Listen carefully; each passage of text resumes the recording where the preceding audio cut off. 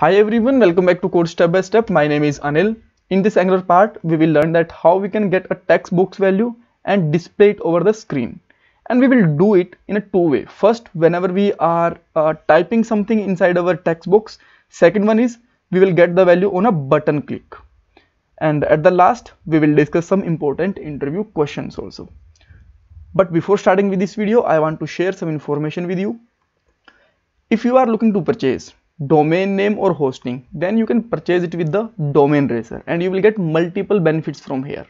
Plans are just started with a 59 rupees per month for hosting, and they provide shared hosting, reseller hosting or VPS hosting. You can buy anyone according to your requirement, and they also have a free website builder tool also. If you are not familiar with the web designing or web development, that time you can use this tool and make your website easily. So let's start with the first point and create a input box. So where we can create, so first of all I am just going closing all project, and just I want to show that everything from root folder. So just go to the src folder, app, and let's click over the app.component.html, and here simply create a input, and after that you can easily see that there is the input box. This is a little bit enlarged in the size because I already zoomed the screen so that you can just watch it everything clearly. After that we can define some properties also here, like placeholder is enter name or something, or name, let's say username or something, whatever you want.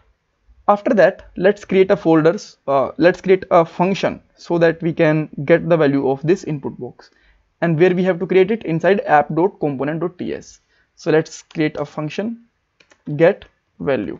I already told you in the last video also, we did not need here to add function keyword whenever we are creating a function inside a class.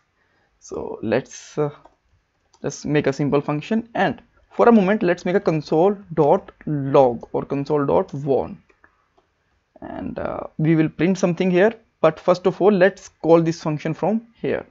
So let's simply make our event which is keyup, and we will call this function like this, and after that we have to pass some values.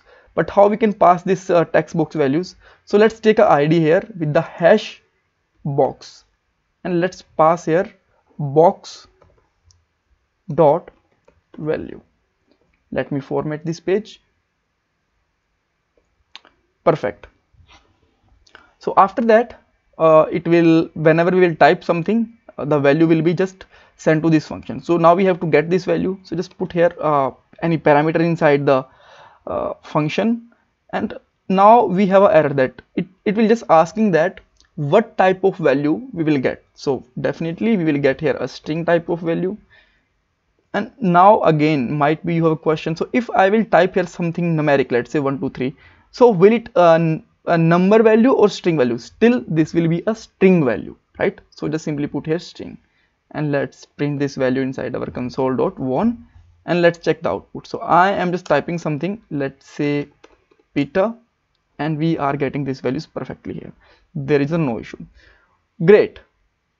So how we can print this value on our screen? So for that, first of all we have to define a property, let's say display well or something, and it will be type of string.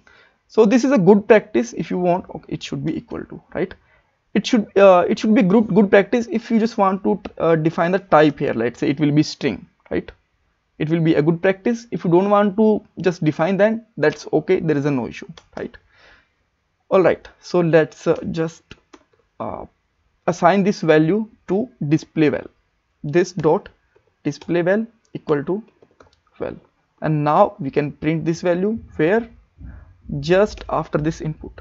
So let's take a p tag, and we can write here some text, let's say box value is like this, and let's print here display well, and let's check out what we are getting. For a moment we did not have any value inside it, and let's just enter here, let's say Peter, and now we are getting this value on our screen.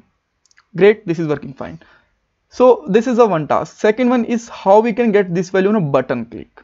So let's create a button now. let me add a button, and we can add some text here, let's say click me or something. After that we can call this function on the button click. So just cut from there and paste it here, and just simply write here click. So don't be confused that how it will get the box dot value, because now we are getting in our button click and this is defined in a box.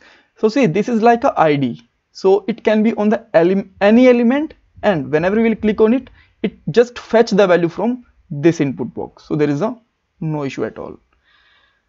So now let's get back to our screen, and we can just type here something, let's say anil Sidhu, and whenever I will just click on it, we are able to get the value from here. Great. So these are the all things that we want to learn in this video. So now we can discuss some interviews. So first question can be there. So can we get the other properties also, like we are just getting here value? So can we get the text placeholder or name also? Yes, definitely we can get here. So if I just simply put here box dot placeholder on a click, then we will get the value of placeholder in this display value, because we just passed here box dot placeholder.